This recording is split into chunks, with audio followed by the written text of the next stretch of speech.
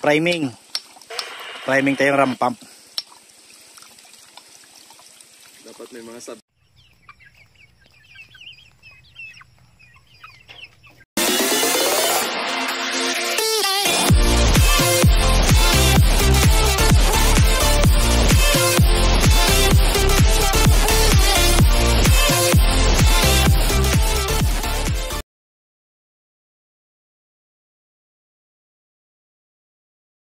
Good day mga folks.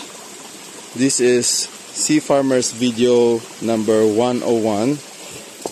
We have here Mr. Reggie, ang aton nga masugid na caretaker. So siya ang maglalagay ng strainer ng ating ramp pump. Strainer galing sa spring or tuburan sa Ilonggo. No, lalagyan niya ng strainer para hindi makahigop ng mga malalaking dahon. So, ang tangke ng spring is wala pa tayong fix na tank or para simentohin. Yan.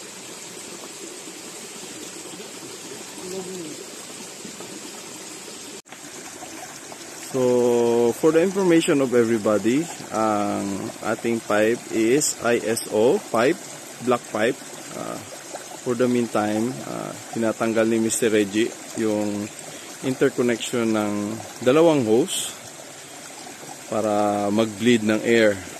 And then, ang total hose connection na ginamit is about 120 meter from the spring source going doon sa property ni Mr. Nigel Hichanova. Ayun ang ating ramp pump system. So, for the moment, naka-off siya. So,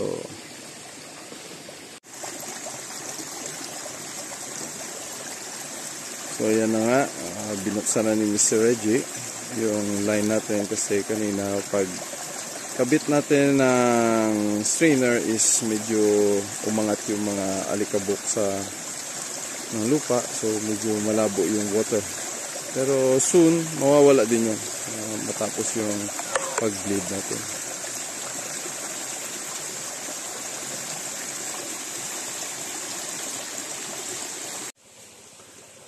Yan.